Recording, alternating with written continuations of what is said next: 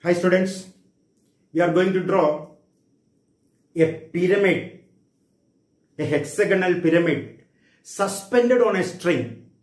A hexagonal pyramid where it is suspended on a string which is tied to a corner of base. Tied to a corner of base so that the axis is parallel to VP. The axis makes some inclination to HP. You don't know how much it is. It's not given.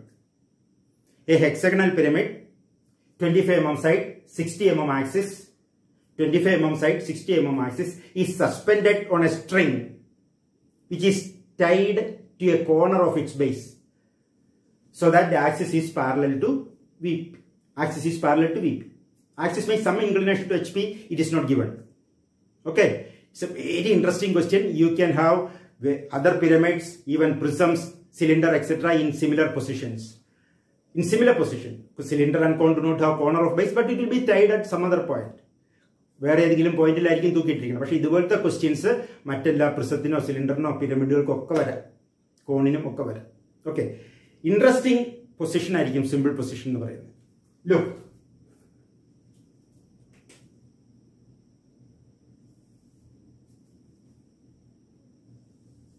XY line,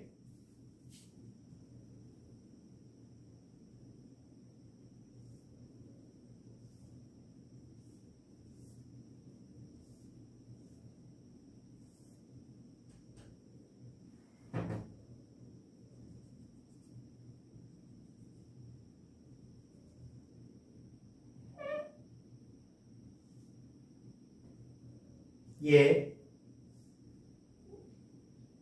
B, C, D, E, F, O, P.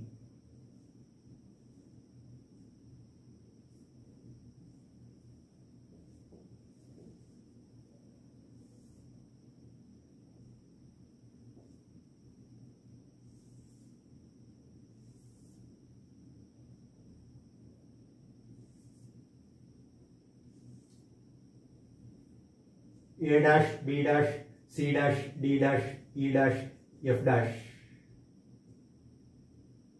P dash, O dash. This is the simple position. What is the simple position? The simple position is with the apex on HP and axis perpendicular to HP. Apex on HP and axis perpendicular to HP. Hexagonal pyramid thala uttu nirthirikka. Endinanu njan paranju keyumbol ningalku manasilavum. Plan that is why the slant edges are dotted. Slant edges are dotted. Plan elevation. Now, where is the center of gravity of a pyramid? It is 1/4 from the base along the axis. 1/4 from the base along the axis. Here the axis is 60 mm. So where is the center of gravity? Measure 15 mm. This is totally 60. This is its center. This is its center. G dash.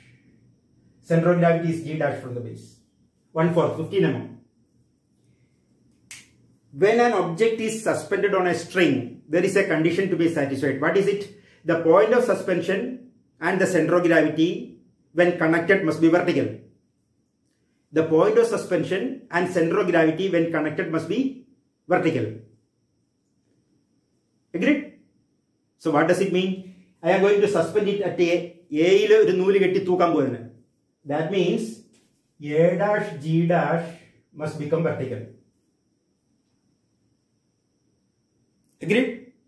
So, what I do is, I choose A dash, A1 dash, choose G1 dash. Then, measure these two angles and draw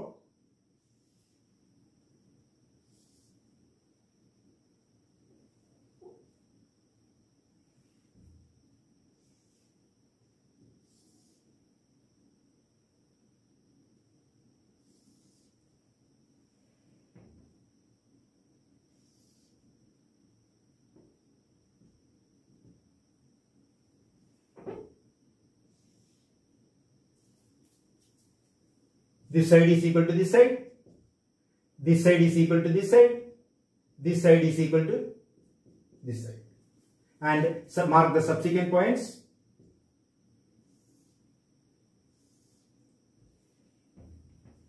Since I am not following correct dimensions, there will be slight differences in the shape. A1 dash, B1 dash, C1 dash, D1 dash, E1 dash, F1 dash, P1 dash, O1 dash. How is the pyramid now? The pyramid is suspended about A, so that AG is vertical. AG is vertical. What you have to do now? Draw a plan to suit this. How do you do that? Draw vertical projectors down.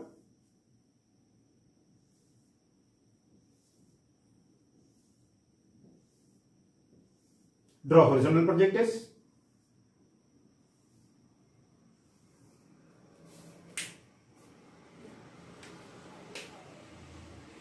O1, A1, B1, C1, D1, E1, F1, P1. Connect.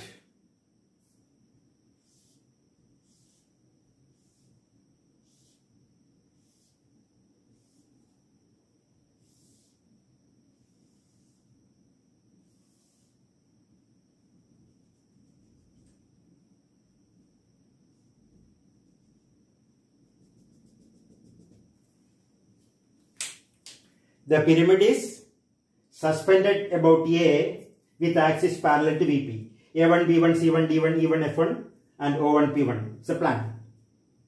This is redrawing method. The disadvantage of this redrawing method is when you redraw this, there is high probability that you make an error. It's very difficult to redraw. You have to measure this angle, etc. and redraw this. But its auxiliary projection is very simple. Agreed? If you understood this, we will go for the auxiliary projection. Before that, I can mark the dimensions if you want. This is 25. This is 60.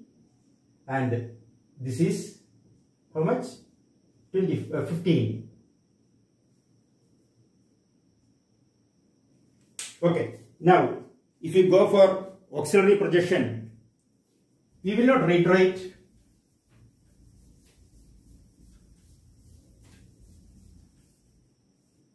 Instead, what will you do? This is XY. This is XY. I extend A1, G1 and draw an X2, Y2, X1, Y1, X1, Y1 perpendicular to this. Because when it is suspended, the line connecting center of gravity to the point of suspension will be perpendicular to HP, isn't it? So this is the new HP, so that it is perpendicular to the extension of A1, G1. Then draw a new plan. Draw projectors through all points in the elevation, perpendicular to X1, Y1. Take the distances. A is this much below, O is the same distance, D is the same distance. So this is, where is A? This is A1, this is,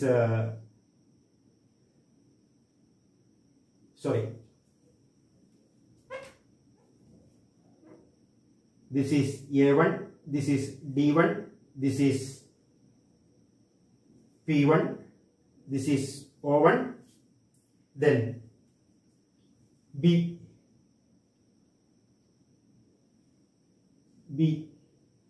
this is B1, this is C1, this is E1, this is F1, isn't it? That's all. A, B, C, D, E, F, O, P. Connect. When you look from here, the full base will be visible.